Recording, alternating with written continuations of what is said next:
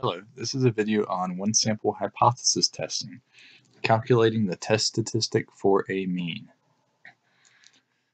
Your sample consists of 47 subjects with a mean of 35.5 and a standard deviation of 1.49. Calculate the test statistic. You have the following hypotheses. The null hypothesis H0 is mu is equal to 36.1. The alternative hypothesis H sub 1 is equal to mu is less than 36.1.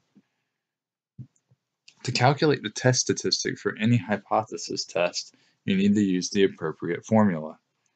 Since we are dealing with mu, a population mean, and we do not know the population standard deviation, we know the sample standard deviation, but not a population standard deviation, our test statistic will be a t-statistic.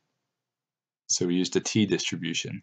So the formula for the test statistic for a population mean, when the standard deviation of the population is unknown, is x bar minus mu divided by the standard deviation divided by the square root of n. So all of these variables are given to me in the question here. My sample consists of 47 subjects.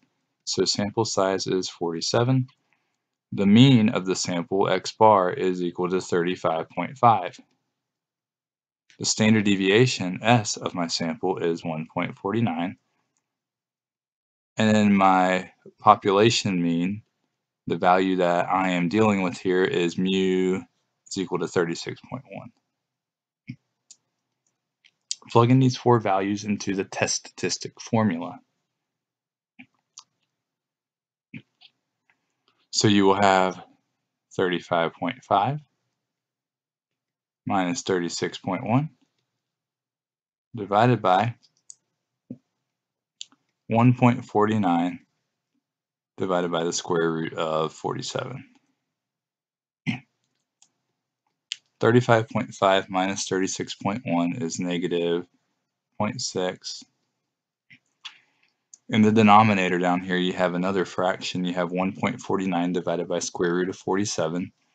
And you want to keep this answer to as many decimal places as possible. So I'll do 0.2173388.